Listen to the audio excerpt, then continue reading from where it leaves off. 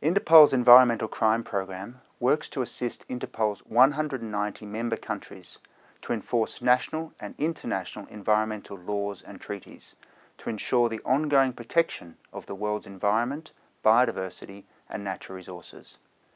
Interpol recently launched Project LEAF as a consortium initiative with the United Nations Environment Programme and with financial assistance from the Norwegian Agency for Development Cooperation to combat all aspects of forestry crime, including illegal logging and timber trafficking.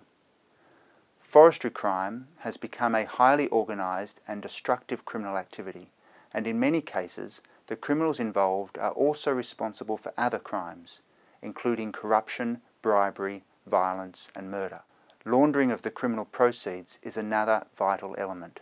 The criminals responsible for illegal logging are not just destroying biodiversity, but they also threaten the livelihoods of those reliant on forest resources. Illegal logging contributes significantly to climate change and directly affects a country's stability and its political security. Project LEAF is conducting groundbreaking intelligence-led law enforcement operations against those involved in illegal logging and will work to further develop the skills, capabilities and capacities of law enforcement agencies to help countries sustainably manage their natural resources. To be truly effective, actions against illegal logging must be coordinated between different government agencies, who should also collaborate with civil society, including research institutions and environmental non-governmental organisations. Interpol is supporting member countries to establish national environmental security task forces that bring together different agencies including police, customs, forestry authorities and financial and tax regulators.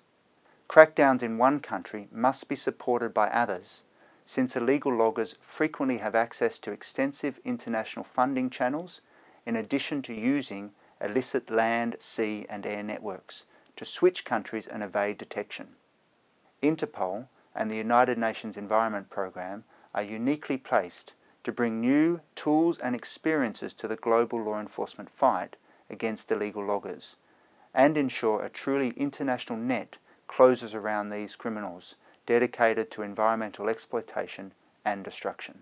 Project LEAF represents the first time organisations of this stature have joined forces against transnational organised crime, and it will ensure these global laws are supported by the global law enforcement community and that the criminals responsible are brought to justice, no matter their location, movements or resources.